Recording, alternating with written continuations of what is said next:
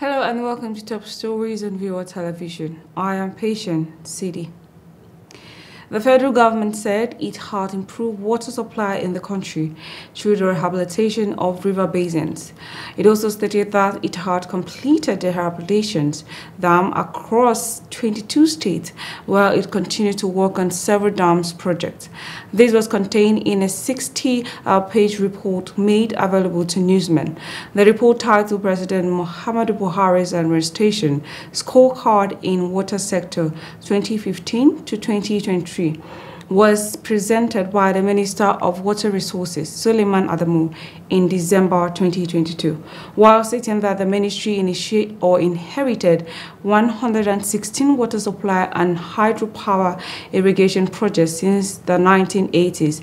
The ministry also stressed that it had completed hundreds of projects through the river basin authorities to improve water supplies.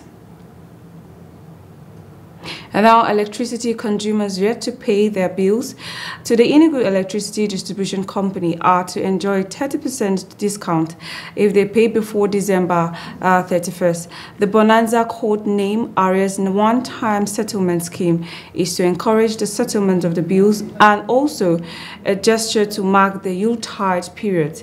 The EEDC's spokesperson Emeka Eze said in Enugu. Eze warned, however, that those refusing to pay stood the risks of supply disconnection.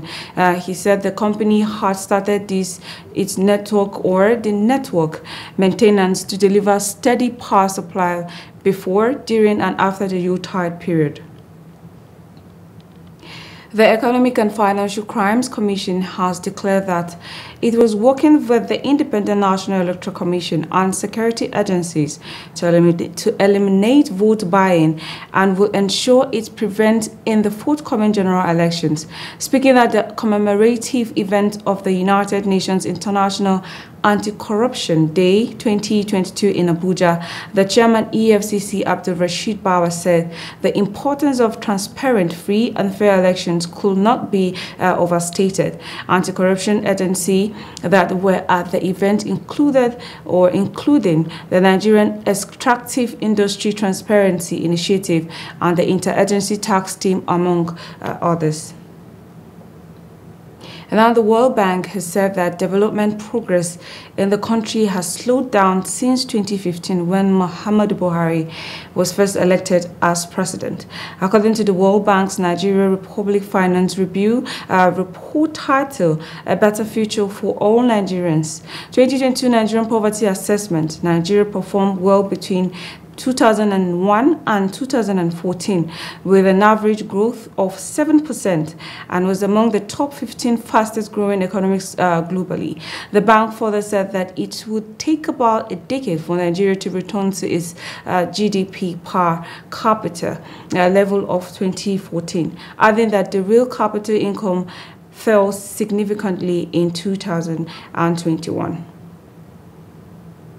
And now the state on Friday screened the two newly reappointed deputy governors of the Central Bank of Nigeria, Aisha Ahmed and Edward Adamu. The Red Chamber had on Wednesday a plenary commission, the Committee on Banking, Insurance and other financial institutions, to get clarification from the Apex Bank chiefs when they appear for their reappointment screening. Reactions have continued to surround the policy of the CBN to limit cash withdrawal for individuals to 100,000 naira and corporate bodies 500,000 per week. The deputy governor, however, told the committee that it was high time the country embraced the policy. Newsmen observed that the senators simply asked for an explanation for the deputy governors without further probing on the details of the policy. UNICEF has warned that over 300,000 children may die of severe acute malnutrition if the Northeast in action or are not taken urgently. The new UNICEF representative in Nigeria disclosed this during a media chat with journalists in Maiduguri. She stressed that about 3 million boys, girls, and adolescents across the states of Borno, Adamawa, and Yobe are also suffering acute malnutrition. Christian Modern added that only 29% of schools have teachers with minimum level of teaching qualification. She further revealed that 1.9 million children still do not have access to the education and is disturbed that malnourished children are high risk of death if not addressed urgently.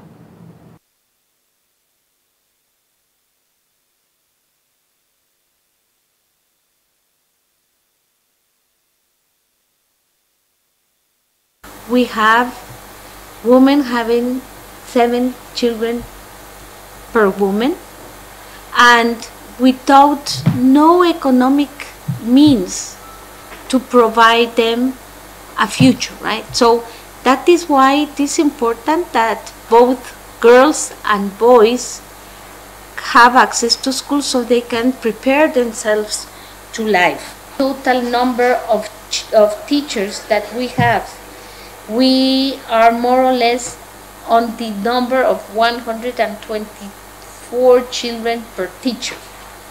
That is not humanly possible, right? And that's all on Top Stories. I am Patient City. Please enjoy the rest of our programs.